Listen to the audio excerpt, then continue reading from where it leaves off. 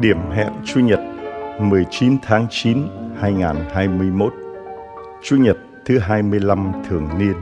Ai lớn hơn ai? Quê hương thắm thiết ân tình, in dòng chữ S, dáng hình Việt Nam. Chiều chiều ra đứng ngõ sau, ngó về quê mẹ, ruột đau trong chiều. Anh đang ở Slovakia, ngó về quê mẹ, ruột đau trong chiều. Quặn thắt lòng vì đất nước tiêu điều, dân chịu bao đau thương vì dịch gây ra.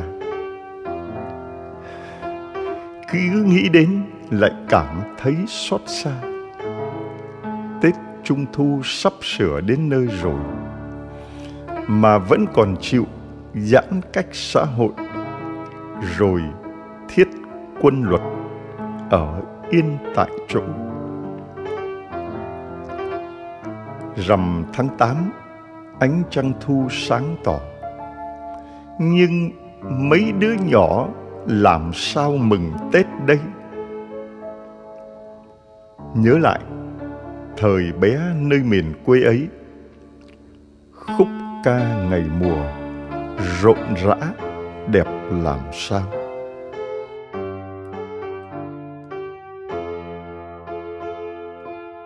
Kìa thôn quê dưới trăng vàng bát ngát, ánh trăng thanh chiếu qua làng sơ xác, chiếu hồn quê bao khúc ca yêu đời.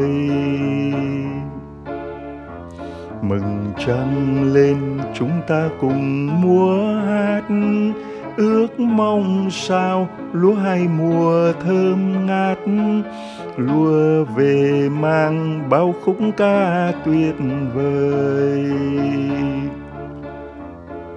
Cười lên đi trắng sắp tàn bóng xê, hát lên đi để nung lòng nhân thế, để đồng xanh vui khúc ca ngày mùa, để đồng xanh vui khúc ca ngày mùa.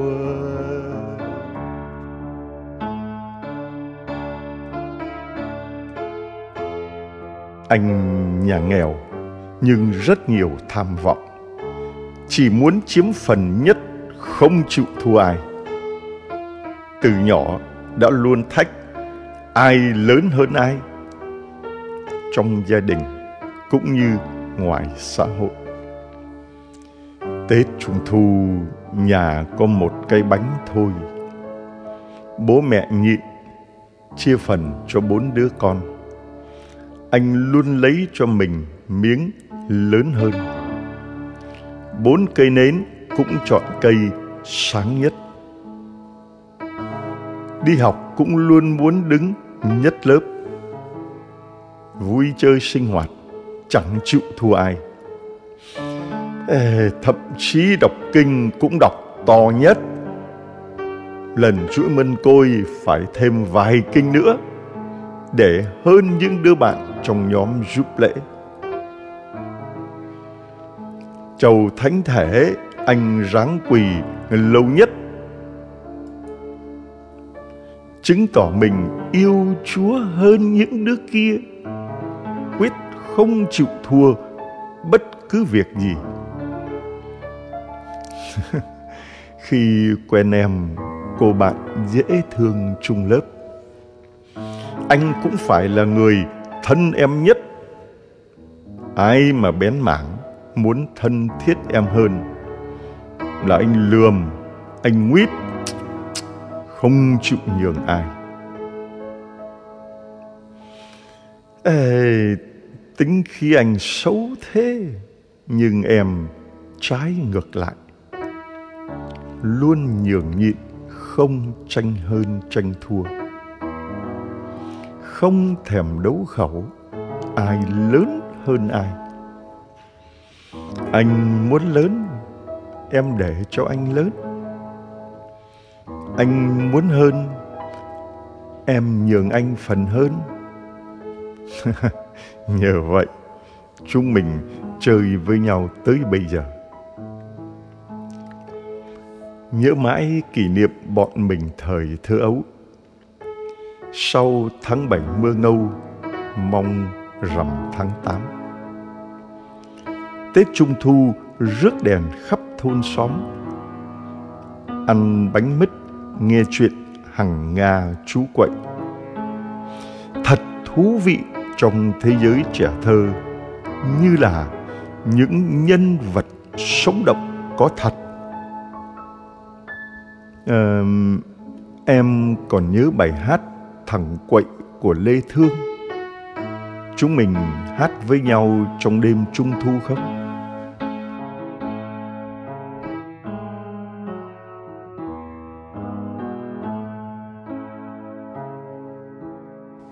Bóng trăng trắng ngà, có cây đa to, có thằng quậy già ôm một môi mơ, là ôm một môi mơ.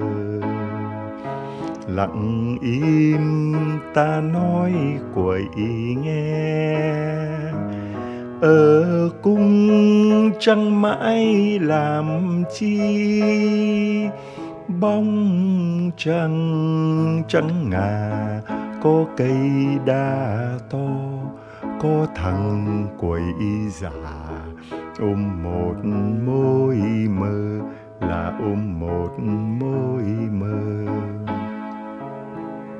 Sáng rơi xuống đồi, sáng leo lên cây, sáng mỏi chân rồi, sáng ngồi xuống đây, là sáng ngồi xuống đây.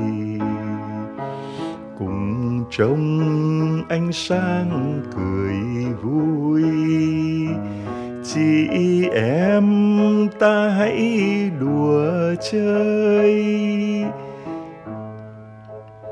Sáng rơi xuống đồi, sáng leo lên cây, sáng mỏi chân rồi, sáng ngồi xuống đây, là sáng ngồi xuống đây.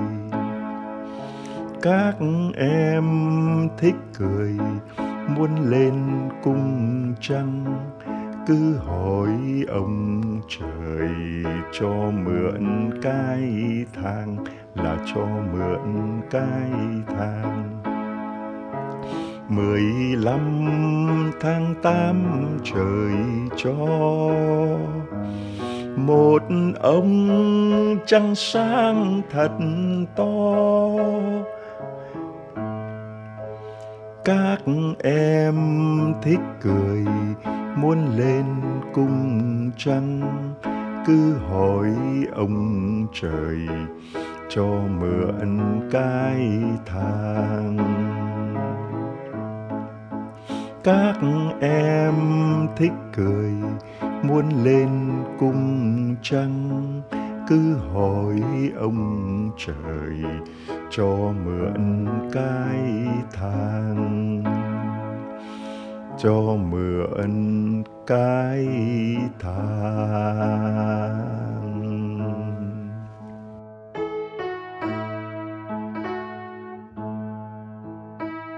Chúng mình cùng đám bạn rước đèn ca hát. Miền quê nghèo làm gì có lồng đèn đẹp, chỉ lấy giấy tô màu gấp thành đèn xếp, dùng tre vót nhỏ kết thành ngôi sao, thành máy bay, tàu thủy, cá chép, bướm, chim. Rồi lấy giấy bóng màu dán lại, vẽ hình lên. Thế là được một cái lồng đèn xịn sò rồi, chạy khắp nơi rước đèn múa hát vui chơi, ăn bánh trung thu, bột trộn đường, nhân đậu xanh. Vậy là tuyệt cú mèo rồi, nào mong gì hơn. Hồi xưa trẻ thơ vùng quê như vậy đó, hồn nhiên, đơn sơ, mộc mạc, trong sáng, không ma lanh đòi hỏi chảnh chọe tính toán. Dù không có lồng đèn rực rỡ đắt tiền, hay chẳng có bánh dẻo bánh nướng đầy mâm, nhưng vẫn vui vẻ thích thú rước đèn tháng 8.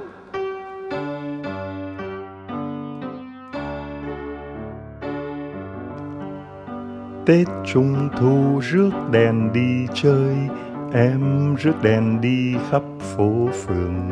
Lòng vui sướng với đèn trong tay, em múa ca trong ánh trăng rằm. Đèn ông sao với đèn cá chép, đèn thiên nga với đèn bướm bướm. Em rước đèn chạy đến cung trăng, đèn xanh lơ với đèn tim tim, đèn xanh lam với đèn trắng trắng, trong ánh đèn rực rỡ muôn màu. Tít trên cao dáng tròn xinh xinh, soi xuống trần ánh sáng dịu dàng. Rằm tháng 8 bóng hằng trong sang, em múa ca vui đón chị Hằng. Tùng dinh dinh các tùng dinh dinh, tùng dinh dinh các tùng dinh dinh. Em rước đèn chạy đến cung trăng, tùng dinh dinh các tùng dinh dinh, tùng dinh dinh các tùng dinh dinh. Em rước đèn mừng đón chị Hằng. Tết Trung Thu bánh quà đầy mâm, em bé nhà ưa đứng quây quần. Đòi hạt sen bánh dẻo đầy nhân, em muốn ăn 4, 5, 3 phần. Ngọt thơm như bánh dẻo bánh nướng, ngọt cay như mứt gừng mứt bi. Ăn mát lòng lại thấy vui thêm, hạt dưa nghe căn nổ lốp đốp. Người vui tươi nói cười hấp tấp, bao tấm lòng mừng đón trăng rằm.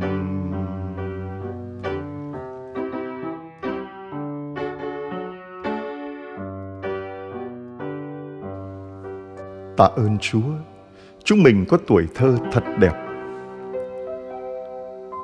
Rồi cũng phải giã từ miền quê thân thương, đầy ắp biết bao kỷ niệm vấn vương. Theo lớp sóng trẻ lên thành phố lập nghiệp. Giờ lớn rồi vẫn mong làm được chút gì, đem niềm vui ấm áp cho mấy đứa nhỏ. Thế là cùng với nhóm thiện nguyện Tín Thác, gần Tết Trung Thu chuẩn bị làm đèn làm bánh, mang nhãn hiệu bánh Trung Thu lòng thương xót. Người nhào bột, người làm nhân, kẻ nướng bánh. Rồi xếp lồng đèn đủ kiểu, đầy màu sắc. Vất vả với bao thời giờ công sức, để có lồng đèn đẹp, bánh thơm ngon. Thôi chịu khó vậy, nhà nghèo lấy công làm lời mà. Còn tập làm ông địa, múa lân đánh trống nữa. Nhưng tất cả mọi mệt nhọc đều quên hết khi thấy ánh mắt trẻ thơ sáng lên, miệng tươi nở nụ cười thật dễ thương. Niềm vui tràn ngập trên từng khuôn mặt của các bé miền quê nghèo xa xôi khi được nhận quà, nhận đèn, nhận bánh. Của các em cô nhi rộn rã rước đèn, hát hò vui vẻ theo đoàn múa lân. Trại phong cùi rực lên ánh đèn ánh nến, tiếng cười giòn tan quên bệnh tật triền miên.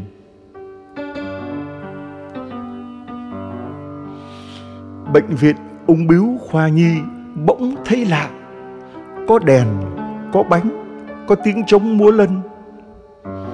Các bé nhí đáng yêu, đầu không sợi tóc, vô tư múa hát, đâu biết mắc bệnh nan y. Hơn 10 năm với thiện nguyện Tín Thác, Tết Trung Thu đi trao tặng quà khắp nơi. Có năm tặng bánh Trung Thu cho nguyên một giáo phận. Thiếu nhi trong các giáo xứ đều có phần. Đến với các con em bệnh nhân HIV, con em các công nhân khu nhà trọ, các em thiếu nhi lang thang bán vé số, các trẻ bụi đời không mái ấm nương thân. Vui nhất là các em ngoại đạo không công giáo, sinh hoạt ca múa nhận quà không phân biệt, bé nào cũng có phần bánh Trung Thu lòng thương xót. Năm nay vì Covid không phát quả Trung Thu, thay vào đó là gạo, mì, nhu yếu phẩm, rau quả củ cùng với giọt sữa cho bé Thơ. Ê, có là may rồi, ăn cầm hơi sống qua ngày. Mong sao Việt Nam mau qua cơn đại dịch, sang năm tiếp tục bánh Trung Thu lòng thương xót. Các bạn biết chúng mình bị kẹt lại ở Slovakia, không về được vì đại dịch, nên hỏi ở đây có mừng Tết Trung Thu không? Ồ, tiếc quá, dân Slovakia không có mừng Tết Trung Thu. Tết Trung Thu là lễ hội truyền thống độc đáo, được tổ chức vào 15 tháng 8 âm lịch, của các nước Đông Á và Đông Nam Á thôi. Dù có sự khác biệt về phong tục, tập quán ẩm thực, nhưng đây luôn là một dịp lễ đặc biệt, rất ý nghĩa đối với người dân châu Á. Mặc dù không được mừng Tết Trung Thu vì bị kẹt lại ở Slovakia, nhưng trong họa có phúc, trong cái rủi có cái may. Nhờ đó mà được diễm phúc gặp Đức Thánh Cha. Tông du Slovakia ngày 12 tháng 9 2021. Sau khi Ngài đến Budapest ở Hungary, dâng lễ bế mạc Đại hội Thánh thể quốc tế lần thứ 52.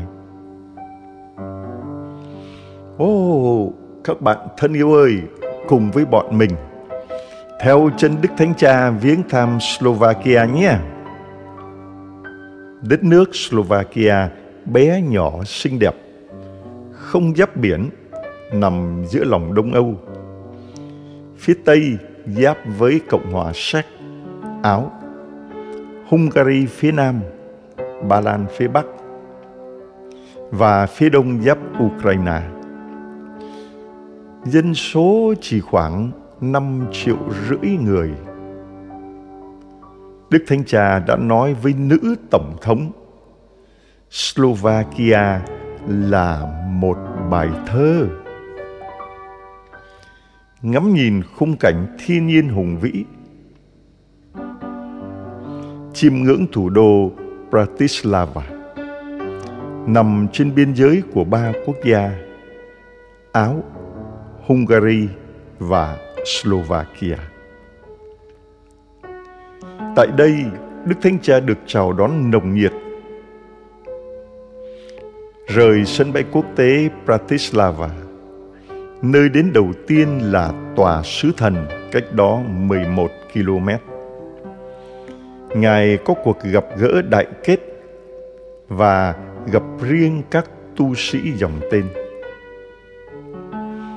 Tháp tùng Đức Thánh Cha đến dinh Tổng thống, là một tòa nhà xây vào năm 1760. Nằm đối diện với quảng trường Hotjovo Nam Isti. Nơi đây, Đức Thánh Cha gặp gỡ nữ Tổng thống, các chính quyền, xã hội dân sự và ngoại giao đoàn. Đến nhà thờ chính tòa Thánh Martino, nằm trong khu phố cổ của thủ đô Bratislava, được xây dựng từ đầu thế kỷ 14, là một trong những nhà thờ lớn nhất ở Bratislava. Đức Thánh Cha đã gặp gỡ các giám mục, linh mục, tu sĩ, trùng sinh và giáo lý viên ở đây. Cuối bài diễn văn, Đức Thánh Cha nói: Xin lòng thương xót Chúa làm chúng ta trở nên anh chị em của nhau và mời gọi chúng ta trở nên người kiến tạo hòa bình và hòa hợp. Cùng Đức Thánh Cha đến quận Petzanka, thăm trung tâm thừa sai Bác Ái Bethlehem, thuộc dòng Mẹ Thánh Teresa Calcutta, nơi chăm sóc cho những người vô gia cư, nghèo khổ, bệnh tật, cần sự giúp đỡ. Đức Thánh Cha nói với mọi người hiện diện ở đây: Chúa luôn đồng hành với chúng ta trên hành trình của cuộc đời. Xin đừng quên điều này, đặc biệt là trong những lúc khó khăn. Di chuyển đến quảng trường Raine Namisti, hay còn được gọi là quảng trường cá, là một trong những quảng trường lịch sử ở Bratislava.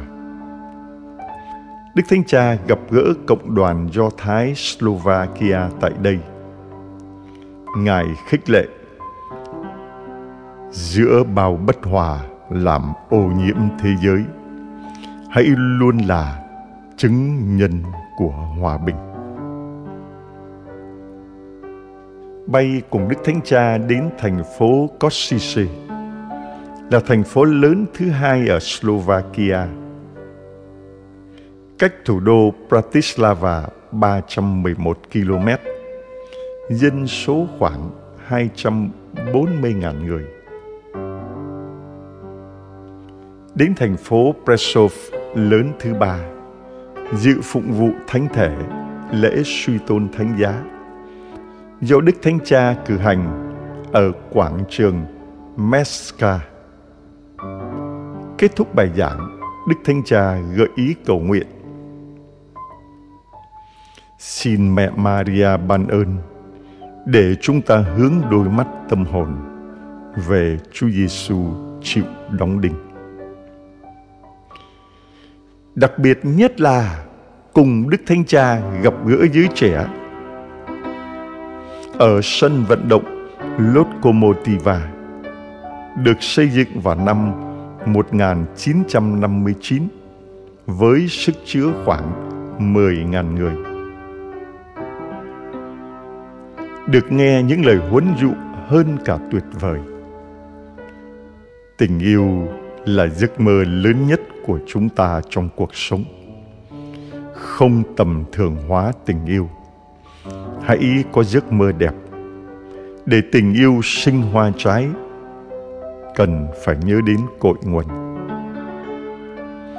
Thuốc chữa chán nản là bí tích hòa giải. Hãy để Chúa ôm và trao niềm hy vọng.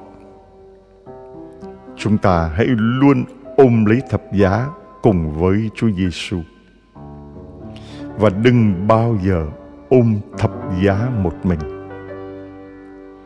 Khi chúng ta ôm lấy Chúa Giêsu, niềm vui sẽ được tái sinh, và niềm vui của Chúa Giêsu giúp chúng ta tìm lấy sự bình an.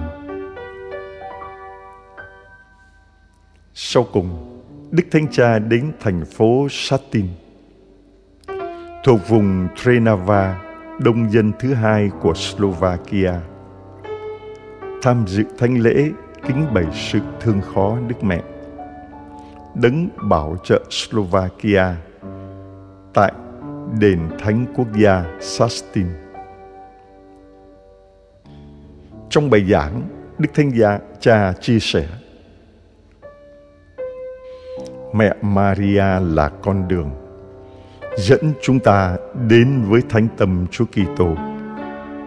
Chúng ta có thể chiêm ngưỡng mẹ Maria như một mẫu gương về đức tin, lên đường, ngôn sứ và lòng trắc ẩn.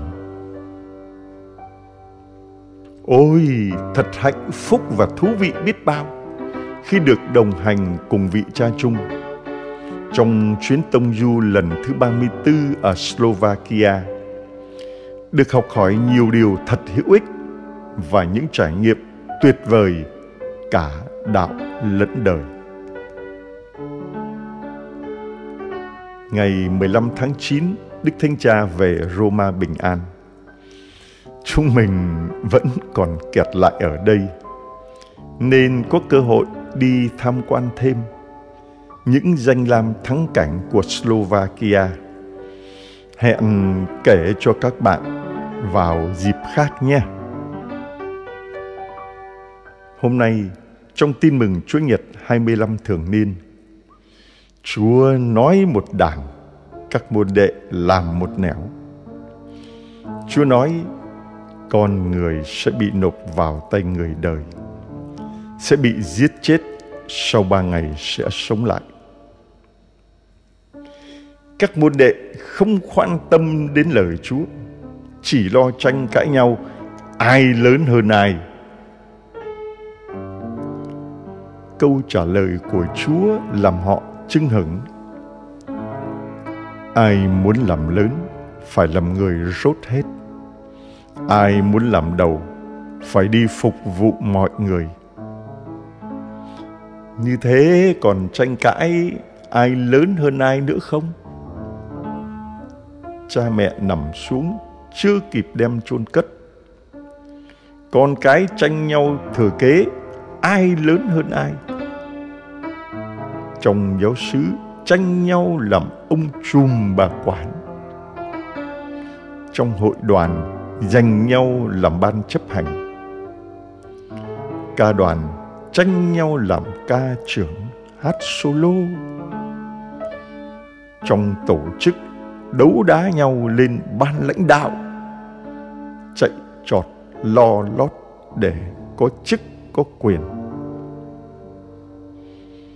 Tháp nhà thờ mình phải cao hơn của họ, chuông của mình cũng phải vang nhất vùng, giảng giải cũng phải thu hút hơn người khác, cầu nguyện cũng phải đông hơn mới được. Có ngon cứ thi nhau xem ai lớn hơn ai. Cái gì mình cũng phải là thiên hạ đệ nhất. Thư Thánh Giacobe Tông Đồ nói rõ: ở đâu có ghen tuông và tranh chấp, ở đó có xáo trộn và đủ thứ xấu xa. Bởi đâu có chiến tranh và xung đột, bởi khoái lạc gây chiến trong con người. Ham muốn mà không có nên chém giết, ganh ghét chẳng được gì nên xung đột. Anh rất tâm đắc lời Đức Tổng giáo phận Sài Gòn nhắc nhở các phó tế sắp thụ phong linh mục. Muốn làm linh mục phải biết làm đầy tớ, chịu chức phó tế để tập làm đầy tớ. Khi linh mục biết làm đầy tớ dân Chúa, là đầy tớ thấp hơn nữa, đầy tớ suốt đời. Hãy nhớ, từ bụi tro Chúa nâng con lên. Nâng con lên nhưng con vẫn là bụi tro. Dân khao khát linh mục phẩm chất cao, ai cũng thích mua hàng chất lượng cao. hàng kém chất lượng, bị ế và tồn kho. Bánh trung thu không chất lượng, chẳng ai mua. Dù bề ngoài vỏ hộp trông rất đẹp mắt, thiếu nhi cũng biết quý chất lượng hơn số lượng. Hãy là một em nhỏ được Chúa ôm vào lòng, hồn nhiên đơn sơ, sáng như trăng rằm tháng 8. Không tranh hơn tranh thua, ai lớn hơn ai. Cứ bé nhỏ để có chỗ trong trái tim Chúa. Trương phình to cái tôi lớn quá, chỗ đâu còn. Thiên đàng chẳng đủ chỗ cho người như vậy. Vào nước trời mà vẫn so đo ai lớn hơn ai. Anh em mình xin Chúa cho được làm bé thơ, hồn nhiên Tết Trung Thu rước đèn đi chơi. Nhìn lên cung trăng như mơ về thiên đàng, giống như chú Quậy ngồi ôm một mới mơ.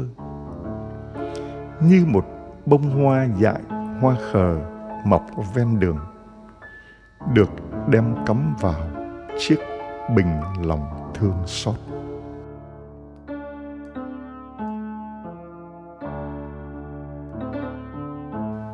Con là một loài hoa trong muôn loài hoa nở gần xa. Xin hát dâng lên người một bài ca chan chứa niềm vui. Một bài ca tri ân, một bài ca dâng Chúa từ nhân. Hoa đâu dám chi khoe mình, nhờ hồng ân hoa mới đẹp xinh. Con hỏi mình tại sao Chúa nhân từ yêu ái dường bao. Phận bé thơ thấp hèn, người chọn con trong đám phàm nhân. Một tình yêu bao la, một tình yêu cao ngất trời xa. Cá men núi cao vời vợi, nhờ bàn tay ai đã trồng đầy. Con ngân nga đời đời khúc hát tạ ơn. Chúa ia nhân từ, tỏ lòng thương với con vô ngần. Dâng lên Chúa bài ca, dệt băng phúc lộc bao la. Dâng tiếng cha cung đàn và muôn khúc hát hoan ca. Con chỉ là trẻ thơ với con đường thơ ấu mộng mơ. Đường dẫn lên quê trời, hồn còn bao thao thức người ơi. Một niềm tin vô biên, một niềm tin phó thác triền miên. Ai mong muốn lên nước trời, phải trở nên thơ bé mà thôi. Con sẽ là tình yêu trong cung lòng hội thánh tình yêu. Con muốn dâng cuộc đời làm tình yêu đốt cháy mọi nơi. Một tình yêu cao siêu, một tình yêu đáp trả tình yêu. Đang khi dẫu con mọn hèn, và thua kém nhất cõi trần gian. Con ngân nga đời đời khúc hát tạ ơn Chúa ia nhân từ, tỏ lòng thương với con vô ngần. Dâng lên Chúa bài ca, dệt bằng phúc lộc bao la. Dâng tiến Cha cung đàn và muôn khúc hát hoan ca.